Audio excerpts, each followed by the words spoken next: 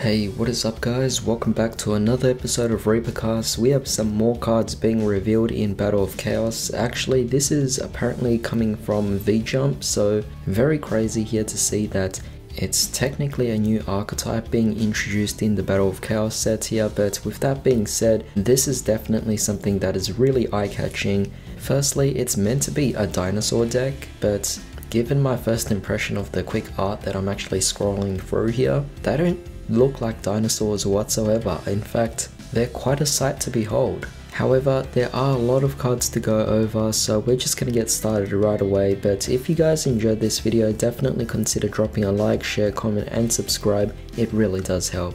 Without further ado, let's see what the first card actually has to offer.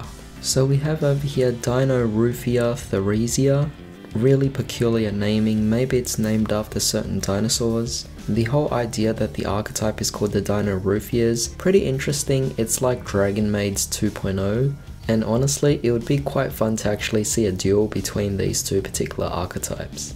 However, I would like to be informed about the actual meaning behind the naming behind all of these actual monsters here. So this is a level 4 Dark Dinosaur effect monster of 1500 attack and 0 defense, and the first and second effects of this card's name can only be used once per turn each. So first effect, if this card is normal or special summon, you could set one Dinoruffia trap card directly from your deck to your spell and trap zone. Then if you have 2000 or less life points, this card gains 500 attack. That's not bad, but it's a very specific kind of condition. To have less than 2000 just so that this could gain 500 attack, it's pretty crazy because that implies that you have to have less than a quarter of your actual life left. It's almost as if this kind of archetype is assuming that you'll actually make it in the long game. However, the second effect reads, if this card is destroyed by battle or card effects, you could banish one trap from your graveyard, special summon one level 4 or lower Dinoruffia monster from your graveyard except itself. Not bad, a really nice way of actually recurring itself.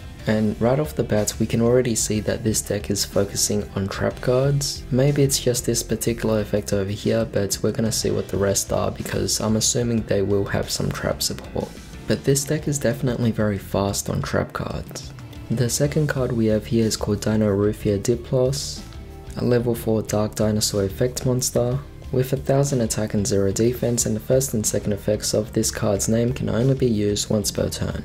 First effect, if this card is normal or special summon, you could send one Dinoruffia card from your deck to the graveyard, then if you have 2000 or less life points, inflict 500 damage to your opponent. Again, that's really weird that they're actually requiring you to have less than a quarter of your life points left, but even so, we haven't seen all the cards yet, so it's really hard to say. Second effect, if this card is destroyed by battle or card effect, you can banish one trap from your graveyard, special summon one level 4 or lower Dinoruffia monster from your graveyard except this card. So very similar effects. It seems like if any other future main deck monsters actually come out, they're going to have that same effect anyway, or similar effects. But again, with a main focus being on trap cards, which is kind of nice because if trap cards are actually being pushed more as a type of card to play, that's fantastic. It makes it more balanced, more all-rounded, because for the longest time we've been focusing so long on monsters and spells, and traps have kind of been left behind, so to bring them back, even if it's through one archetype, it's definitely well worth it. Sure, we have decks like Altergeist and Trap Tricks, but that doesn't really matter. It's the fact that there's one more additional archetype that's capable of utilizing trap cards as the main engine.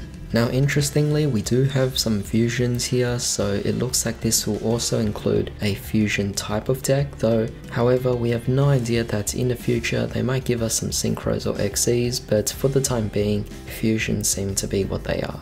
We have Dinoruffia Kentragina, a level 6 Dark Dinosaur Fusion effect monster of 4000 attack and 0 defense. Wow, that's strong. That's crazy. 4000 attack as a level 6 monster. That's pretty insane. And it only requires 2 Dinoruffia monsters with different names. Alright, what on earth is this? I mean, that's insane. You can only use each effect among the second and third effects of this card's name only once per turn. Alright, so first effect, it loses attack equal to your life points, so it really does focus on your life points. So far, what we've actually learnt is that this particular archetype focuses on trap cards, it focuses on fusion summonings, and it focuses on your life. Now that's definitely very peculiar here. This deck is giving me a lot of different vibes. However, as for the second effect, during the main phase as a quick effect, you can pay half your life points, then banish one Dinoruffia normal trap from your graveyard. This effect becomes that trap card's effect when that card is activated. Not bad, I mean that's pretty powerful. And third effect, if this card is destroyed by battle or card effect, you can special summon one level 4 lower Dinoruffia monster from your graveyard. So again, they have great ways of actually recycling themselves if they all get destroyed. It's almost like an endless cycle, almost like crawlers, except in this case it's from the graveyard. The next card we have over here is Dinoruffia Stealth Begia, a level 6 Dark Dinosaur Fusion effect monster of 0 attack and 2500 defense, so now something that's actually more on the defensive side of things. Good to see a bit of variety in terms of what their monsters offer. Only requires 2 Dinoruffia monsters with different names. You can only use each of the second and third effects of this card's name only once per turn. First effect, while you have 2000 or less life points, you do not pay life points to activate trap cards or Dinoruffia monster effects. Now that specifically says trap cards, meaning this could include stuff like the Solemn Brigade. That's pretty powerful. Second effect, when your opponent activates a monster effect as a quick effect, you can inflict damage to them equal to that monster's original attack. Wow, that's not bad at all. I mean, it really is a well-rounded deck. Third effect, if this card is destroyed by battle or card effect, you could special summon one level 4 lower Dinoruffia from your graveyard. So again, more recursion, that's great. Alright, so onto the trap cards. So there's actually no spell support whatsoever, but that's fine. I mean, even so, this is already a very fast deck, especially given that its focus is trap cards. We have Dinoruffia Domain, a normal trap card. You can only activate one card with this card's name per turn. First effect, during the main phase, pay half your life points, fusion summon one Dinoruffia fusion monster from your extra deck, using monsters from your hand, deck or field as fusion material. Alright, so that's kind of making sense now why you're actually losing your life points really quickly here. It's because you're paying half your life points just off one card to fusion summon. Second effect, when your opponent activates a card or effect, if you have 2000 or less life points, you can banish this card from your graveyard. You take no damage from your opponent's card effects this turn. Not bad at all, definitely really beneficial. Honestly, I could see that this deck is clearly a powerful deck, and the fact that they have this handicap of you actually losing life points really quickly kind of balances things out. I'm really impressed with this entire archetype. But moving on, we have Dinoruffia Alert, another normal trap card. You can only activate one card with this card's name per turn. First effect, pay half your life points. Wow, now that's crazy again. For the rest of this turn, you cannot special summon monsters except Dinoruffia monsters. Also, special summon from your graveyard up to 2 Dinoruffia monsters whose total levels equal 8 or less, but they cannot declare attacks. I mean, that's okay. What if you could actually just go for your fusion summons? You're bringing back more materials anyway. You could even go for an XC summon. Well, only if it is a Dinoruffia monster, which we still haven't got one. But even so, you get the point. Second effect, when your opponent activates a card or effect, if you have 2000 life points or less, you can banish this card from your graveyard. You take no damage from your opponent's card effects this turn. So again, it's definitely doing really well here to protect us from a burn deck as well. Even though we have less life points, there's a bit of irony to it. We have a little bit of life points, but it seems almost as if a burn deck can't even touch this. Next up, we have Dinoruffia Brute, a normal trap card again.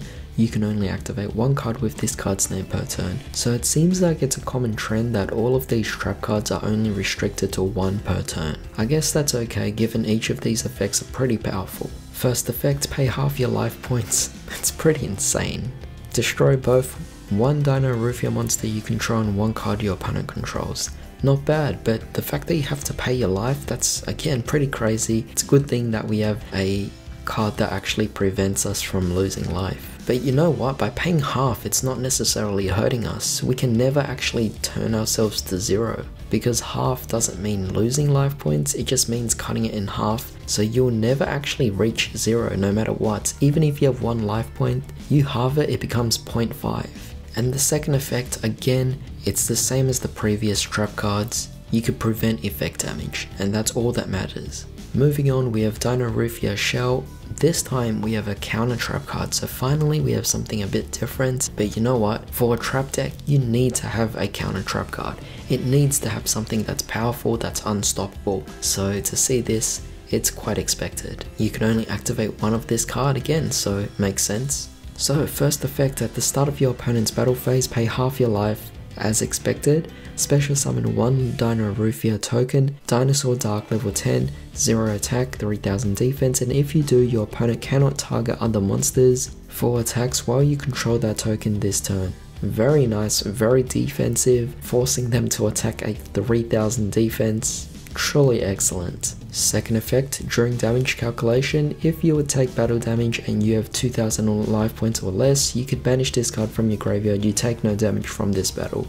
Alright, that's fantastic. It seems like the counter traps this time might actually protect us from battle, so I love that they're covering all different kinds of directions here, making this deck pretty close to perfect, to be honest, and I rarely use the term perfect to describe anything at all. But moving on, we have Dinoruffia Sonic, another counter trap card, and you can only activate one of these. First effect, when your opponent activates a spell or trap card, if you control Dinoruffia, pay half your life points, negate the activation, and if you do destroy that card, then destroy 1 Dinoruffia monster you control.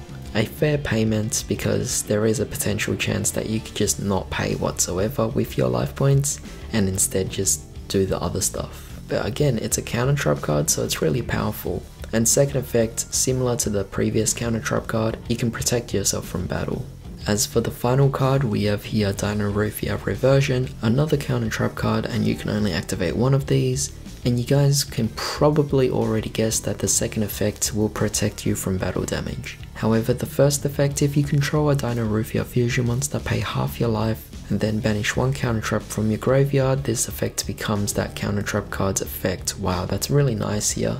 This card can extend your previous counter trap cards. That's really powerful. As an overall, I love this deck already. Just off this first early introduction of this archetype, I think I have to say it, but I'm gonna build this deck. It's really hard to say that this deck is going to be a bad deck. I mean, this deck is just so good, it covers everything. But it just seems like such a balanced deck, it seems like such a fair deck. It doesn't seem like any of these cards would be hit in the ban list in the long run, because all of these individual cards have actually been so well designed, it's so well thought out. I'm actually very impressed with this particular archetype. Of course, I did wish that they give us more monsters, and that would definitely be fantastic, because let me just say, the monsters have pretty nice artwork. But already, I'm excited to see what other future support they have. However, this video has gone on long enough, so definitely leave me your thoughts as to what you think about this. Otherwise, thanks for joining me today. I hope you all have a splendid day. I'll see you all next time.